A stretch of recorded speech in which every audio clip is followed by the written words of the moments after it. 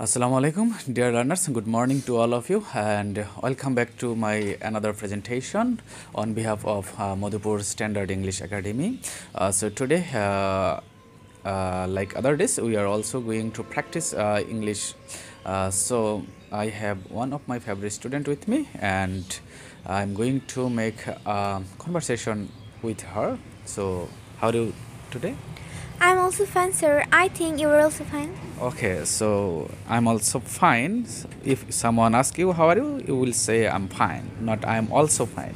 Okay, so I'm going to ask you some vocabulary. Are you ready?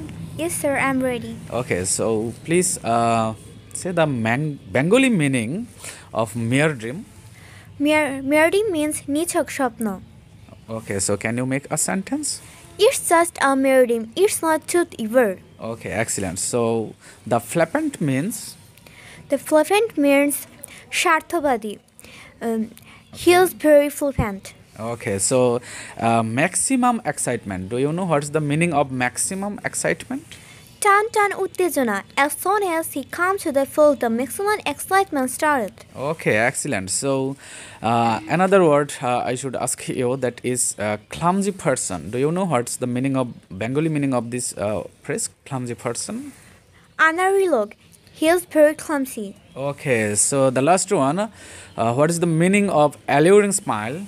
Alluring smile means monomugdakar hashi. His smile is alluring. Okay, so now I'm asking, I would like to ask you 2 or 3 questions. So which university actually do you want to study in your future life?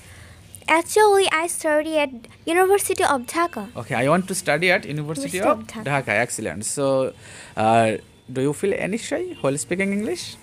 Actually, I felt shy in my first day, but now my shyness is being moved because I'm practice spoken English. Okay, so we know that while speaking English, we sometimes feel shyness. So if you want to recover this shyness, you have to practice English more and more.